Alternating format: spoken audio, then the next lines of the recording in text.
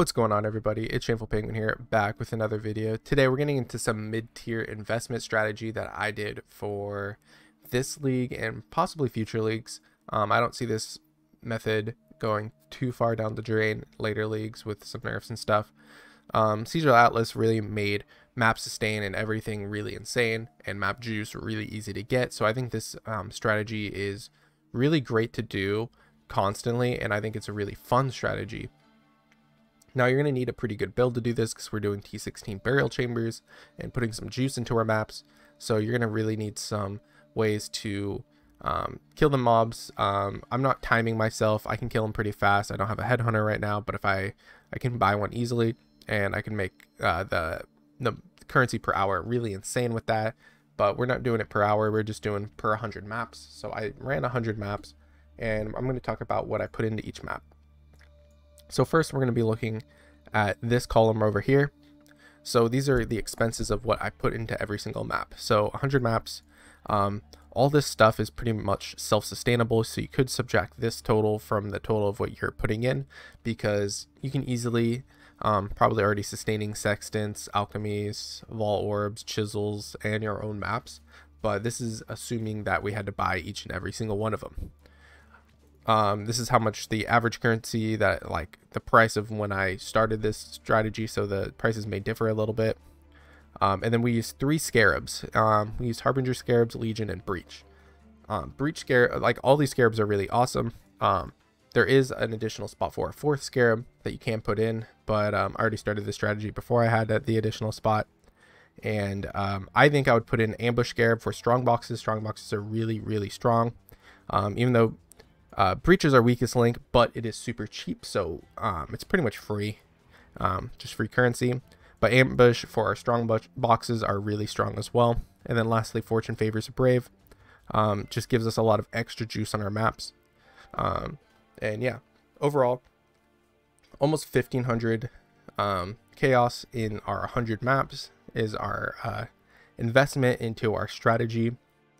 And then you can ignore this stuff. I actually, other than buying it from other people, I was self-sustaining so hard after a few maps, after I ran out of like my initial pool of maps that I had. I kind of just purchased them for myself. So this is what I owe myself, but so about 300 C, and I did add this into the totals and stuff that you'll see. If you look at this column, I didn't really fully fill it out. I didn't think it was that important after the fact. But I did keep track of how many random rituals, metamorphs, expeditions, blights, deli or mirrors, and harvests I ran into. And these were the numbers I got. Pretty random, honestly, depending on what you invest to. On your tree, you could tech maybe like additional chance for deli mirror, additional chance for blight, and you would get a higher percent than me, if that's what you feel like. But I believe that there's a solid structure you should follow for the tree, and then you can deviate off on whatever mechanic that you like. So our main thing we're looking into is Legion. So we take all the Legion nodes, as you can see it popping up in the tree. Down here, we take all these. Over here, we take all these, and then we focus on Mariketh and Templar, because those are the 2 most expensive emblems. And lastly, we go over here for additional chance to spawn. So the way it works is that the Scarab will spawn 1 monolith, and then we have an additional chance to spawn a 2nd monolith with all the extra percents we have. And of course, spawning 2 monoliths is insane, so that's what we're going to want. Ooh, I'll sell this right now for profit. All right, anyways, so so we're mostly running Legion. Now, while I was playing this, I did respec this because I started playing a little bit afterwards and I wanted to try other things. I did have Flash Breach spec'd while running all these 100 maps. Flash Breach is pretty much necessary if you have any Breach investment. This is the best Breach node. If you had to take one node, it's definitely this node. There's other decent Breach nodes that are pretty close. This node's kind of okay. Because bosses don't spawn all that often unless you have like all this investment. So I guess this is a pretty okay wheel to take, because you get a raw Breach stone, but mostly it's going to be like Tool or Zoff or something that you don't really want. These nodes are a little far. I mean, I am coming down here for this, This node is pretty good. Additional chance to contain a breach is pretty good, but this node is pretty bad because the chance to contain a hand is so low. And then you get breach stones of every type, and then the odds of it being like it's just not the greatest. It says can drop breach stones of every type, and it really doesn't. People have tested this in the past. This isn't the best node, so I didn't feel like going for anything else except for just flash breach, and then highly invest into, of course, Harbinger, because Harbinger is just the greatest thing in the league. I went for Essence because sustaining Essence is really fun because you can craft your own gear really easily. Sustaining your own an extra sextant use just to make your investments a lot cheaper, and then div cards because they're just absolutely insane.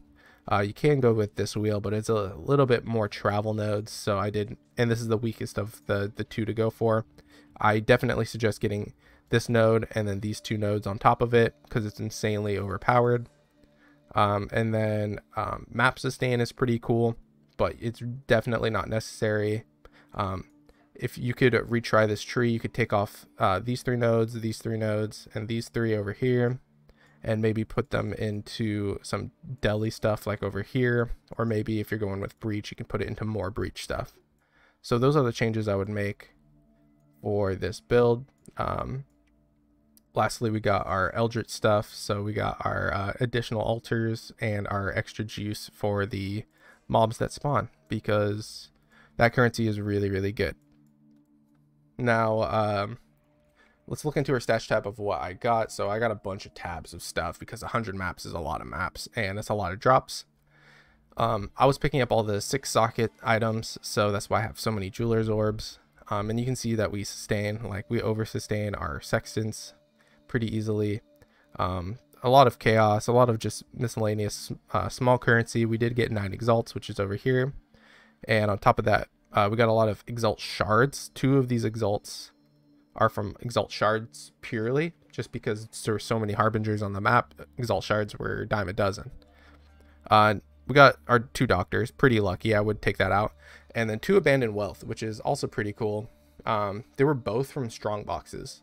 Both of these were from strong boxes. One doctor was from breach, and one was from a monster I killed in strong box. It like dropped after or whatever. It wasn't from the strong box, it was from the monster of the strong box. So yeah, we got some pretty cool stuff going on over here. This is all their other div cards and whatever, and I turned in a bunch of div cards, so I wasn't like changing the price too much on Exilence next. We got a lot of essence because I did invest into essence and I really like it a lot.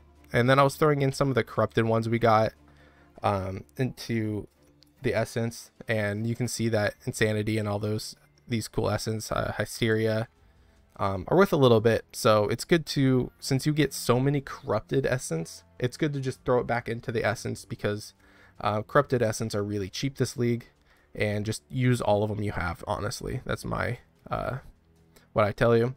We did get this from turning in div cards, so that's pretty cool. A lot of stacked decks, really cool. Over sustain our maps by far, and we also got some conqueror maps, some elder maps, and a few shaper maps, and a deli map, which is pretty cool. We got a lot of blueprints and blueprints and a lot of contracts. And contracts, certain ones sell. I think deception sell really well, and I forget the other one that sells, so I'm gonna have to like TFT some of this stuff later on. These were all the raw unique drops that I got.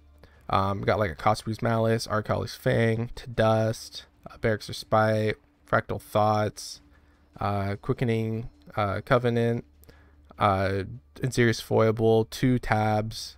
No really good unique drops. These are all like pretty good drops, but nothing like insane. That was like my money maker. Next we got our breach column. So we got a decent amount of breach, but we only got 1 Chayula, so this isn't the most money. Could be a lot better maybe if you invested more into breach. We got a full simulacrum and 124 splinters. That's really good because we got 9 mirrors. 9 mirrors is a lot. Since we put juice into our maps, there's a lot of extra stuff we got out of it. I did pick up all 20 quality and 19 quality or whatever jewels or gems, I mean. So I just do that because easy GCP and all that stuff. Logbook, I only got one from our expedition. It's about 25C, pretty cool. And then we got a butt ton of freaking emblems. So that's a lot of additional currency because just emblems are dropping left and right, honestly. And it's really cool. And last, we got a bunch of scarabs because the new Eldritch stuff with the altars, scarabs are dropping left and right. And then we got a lot of just drops from like random unique drops, invitations that we got. You're guaranteed these from running your maps, and just like other drops we got. Like we got 2 Cortex drops, which is really cool. And yeah, just other miscellaneous stuff. I took out a lot of stuff like fragments and random stuff that wouldn't really sell anyways. I should have taken out these because these don't really sell that well either. I've never tried to sell them. I usually just run them anyways. And these don't really sell, but I do use them because I make a lot of alt characters. So I do end up using these divine vessels. So I could have taken those out as well. But I just wanted to show you what I got out of my maps, just as just to show you guys. So you can look at our Excellent Next, and it says we have like 14,500 chaos made, which is really good. This is our returns, not our profit. So if you want your profit, you're gonna have to take off your investment. This is with the doctor. I didn't take out the doctor. All you have to do is subtract 4,000C out of my 2 doctors drops, so you have 10,500. And that's what I did over here. So we're gonna look at this part right here. So this is the total I made with and without the doctors. This is the profit. So this is the taking out the total investment out of both of these. And then this is per map. So this is divided by 100 maps. This is what you can expect per map, which is a lot of currency per map if you're thinking about it. Because it does look like a lot. We're investing about 15C per map, which is a lot. But keep in mind that a lot of this stuff, we're not actually investing. You can self-sustain it. So you're going to make these numbers even higher. So this strategy was really fun to do. I hope you guys enjoyed it. And let me know if you guys try out this farming strategy, and let me know if you guys got any good stuff dropped, or if you're liking the strategy, not liking the strategy for whatever reason. And anything you would change on this tree, let me know. I could make more of these videos on different farming strategies. I chose burial chambers just because the chance to get a doctor and it paid off. Another good map to be is like cemetery. I really love cemetery. Brother's Stash, and the layout's really good. You can do city square because you can kill the map boss and then farm altars. So that's another strategy a lot of people are doing. Or you can just run your map of choice and probably get some really good currency out of it. And yeah, thanks for watching the video, and I'll check you guys on the next one. Later.